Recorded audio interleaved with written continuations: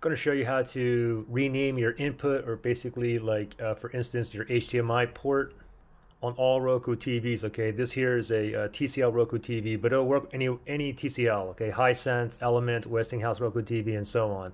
So very simple. So first thing you got to do is just go ahead and click on your home button. We'll click on the home button, and now you should see, like for instance, your inputs here: HDMI 1, 2, and 3. The thing is, if you're missing an HDMI port, like if you're missing HDMI 2 and HDMI 3, the only thing you got to do is just plug something in the back, and then it'll pop on there. Okay. Anyway, so for instance, let's say you want to rename HDMI 1. So what you want to do is just go ahead and highlight it, and then press the asterisk key or the star button on your remote. Just press it once, and then here you go. Okay.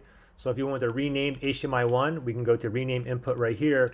And now, I mean, you have to pick one of these. You can't put your own name in there. So you got cable box. You guys are probably on here because you have a receiver, soundbar, Xbox, PlayStation, Wii, and so on. Okay, so just for example purposes, I'll put PlayStation on here, and there you go. Now with HDMI 1, we know that this is PlayStation. Okay, so pretty simple. Questions, issues, just comment below. Good luck.